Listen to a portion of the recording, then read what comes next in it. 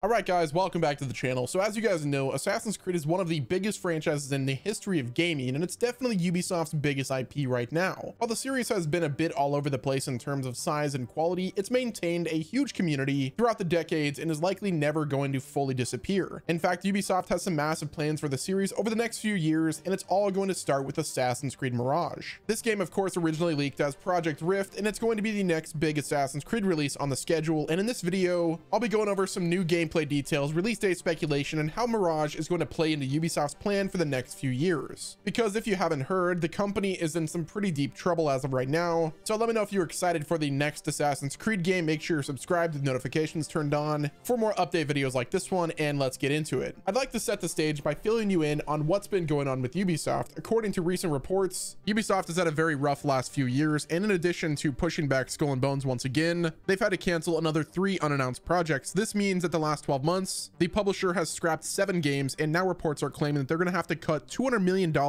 in their operating costs this year in order to stay on track for a comeback. Ubisoft has kind of been falling apart due to the lack of quality releases and a number of public controversies regarding loot boxes and pay-to-win microtransactions in a number of their games. They essentially have the decision to either change their ways or they're going to be in a really bad spot, and one of the ways that they plan to do that is with the revival of the Assassin's Creed franchise. Assassin's Creed as a franchise has been all over the place, starting out as a pretty straightforward stealth action game before getting more elaborate maps, movement systems, combat, and eventually making a giant transition to open world RPG. It's been a long time since the last truly old school Assassin's Creed game, and a lot of fans have actually been pushed away by the last 5 to 6 years, basically just solidifying the franchise as an RPG instead of a stealth adventure. Ubisoft is looking to satisfy both old fans and new in the future with a long list of projects that are currently in development. Assassin's Creed Mirage is the next game in the release schedule and is going to be set in Baghdad during the Islamic Golden Age and follow a character introduced in AC Valhalla named Basim. We've also gotten confirmation of Assassin's Creed codenamed Red, which is set to be in ancient Japan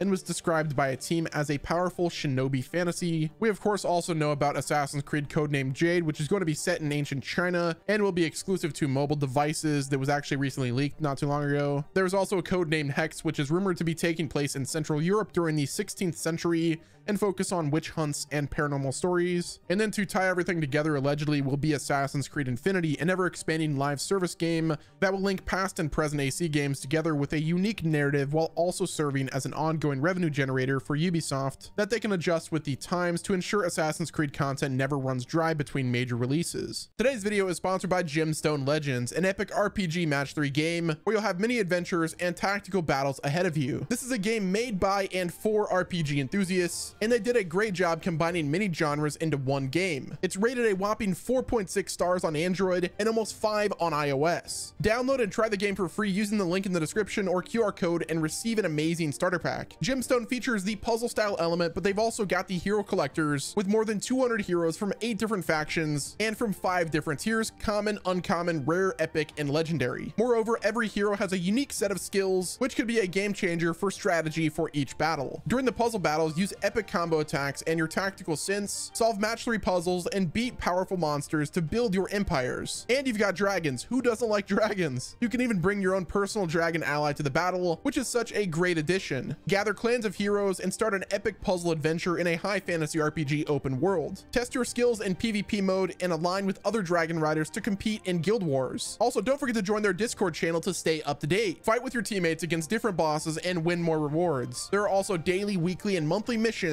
and so much more content that is set to be coming out for this exciting game. You can find me in game under the nickname West Nemo. Download the game now for free on both Android and iOS and come join me. Use my link in the description or scan the QR code on the screen right here and get a special starter pack worth $50 using my link. It includes 500,000 coins, 300 gems, 10 mana elixirs, 10 healing elixirs, and a 4-star hero, Anarchy. Good luck, and I'll see you there. On top of that, there are a couple of other games that aren't confirmed just yet but seem to be in development, such as a remake or remaster of the original Assassin's Creed game, as well as some kind of Assassin's Creed VR game, which actually had some new details leaked a couple of months ago, so it seems like one is still coming. Although it's unclear why Ubisoft hasn't officially announced it, since some industry insiders have been been claiming that it's almost finished. So taking all of that into account, it's safe to say that Ubisoft is putting a lot of stock into the Assassin's Creed franchise, and they're likely betting on it to be their ticket back to the top of the charts following a couple of really bad years. According to a number of inside sources and Ubisoft themselves, Assassin's Creed Mirage is going to feature a return to classic Assassin's Creed gameplay. It's not going to be quite as small scale or linear as the classic games, but there will be a return to stealth gameplay, parkour-based movement, which is a good thing, and assassination-based missions. That's right, yes, Ubisoft is finally listening, and Assassin's Creed is going to be about assassinating people again. It's also believed that the game started development as a DLC for Valhalla, so most of the gameplay skeleton will feel similar to Valhalla players, but the actual gameplay loop and level design is going to be closer to the early Assassin's Creed games, which honestly is the part that I'm super excited about. The conflict is also going to center around the Assassins and Templars, which is something I didn't think I'd be able to say again about an AC game. There are also likely going to be some RPG elements still present in the gameplay, but won't be the main focus by any means. Black box assassination missions are also going to be returning from Assassin's Creed Unity and Syndicate, which will be a nice blast from the past and a cool way to incorporate older stealth mechanics into a modern AC game. One of the biggest problems that I've had with Assassin's Creed recently, and I know I'm not alone on this one, is the sheer size. While Origins, Odyssey, and Valhalla were really solid games that had a ton of fans, they were freaking massive, and they're a far cry from the scale that this franchise used to have. Initially, Assassin's Creed was a rather small scale game, and that really helped amp up the tension when you walked through crowded areas looking for a specific target. The lack of them being an open world RPG also meant that enemies didn't have levels attached to them, and the story could carry on at a fixed rate. Again, I'm not saying the RPG Assassin's Creed games are bad, but they're extremely different from the classic stealth titles that many of us fell in love with. And if Ubisoft really wants to reignite the hype that this franchise used to generate, I think the first step needs to be making everything smaller again. So hopefully this move back to assassination-based gameplay will get us back on track. I'm totally open to the returning of open world RPGs in the future, but right now, I think it's in the series' best interest to get back to the basics and remind everyone why we started caring about these games in the first place. So when can we expect to see this game in action? Well, we got a brief trailer from Ubisoft last year, but no official release date or gameplay. Many people think the game is going to launch in 2023, and that would make sense given how Ubisoft was seemingly pushing that this one was coming out pretty soon, and they tend to only give us about a year after the first cinematic trailer for us to all get hyped about a new Assassin's Creed game. Plus, with the internal drama going on over at Ubisoft HQ, I think they're eager to get a new mainline Assassin's Creed game into people's hands as soon as they could possibly do it to make up for that $200 million